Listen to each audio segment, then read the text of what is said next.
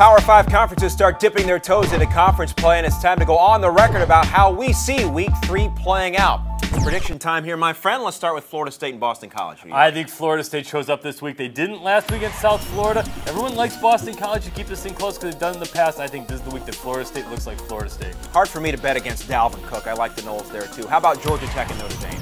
The defense is going to rise up. The offense is going to have a little bit of issues. Kizer's going to be all right, but I think the defense is going to be what shuts down Georgia Tech. They're going to be able to hit the fastball. I think they're going to win this game. Yeah, a few hiccups, I think, for Kizer, but they pull it out. Stanford and USC. USC, no Pat Hayden coming down this time around. I think the Trojans are playing as well as anybody in the country. Everyone's talking about UCLA, though, in LA, but I think USC is going to make a big statement, win big. Think a little bit more from Madden and Jones maybe in the running game. I like them, too. Quickly, Ole Miss and Bama.